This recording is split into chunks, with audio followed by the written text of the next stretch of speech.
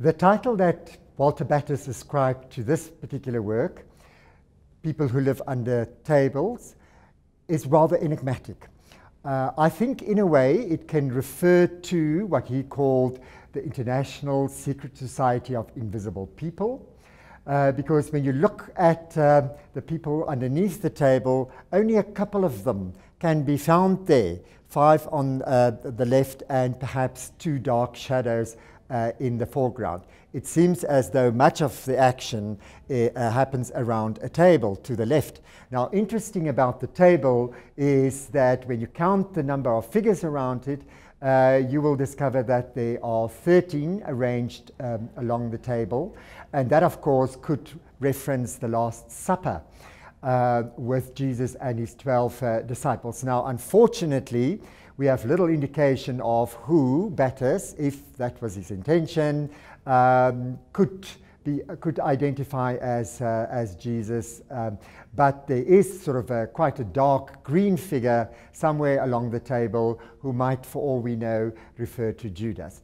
I think the most interesting part of this work one finds on the right part of the picture plane with 2 figures standing behind a table, what looks like a draftsman table, judging from the square ruler that this person holds and the compass in the hands of the other one. Now, the interesting thing for me here is the rather peculiar motif top right-hand side, because in a way it can refer to a hand, and if that is the case, I see a pointed figure here.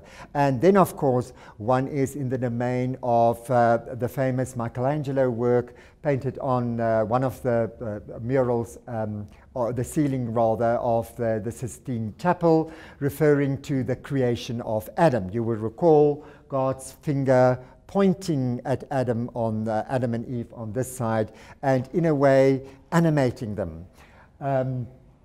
I think it is also important that it is a very late work of his, and I think he is coming to terms. This was painted in the year of his death, 1982, and I think he had a premonition of that life is short, and that his time perhaps is running out.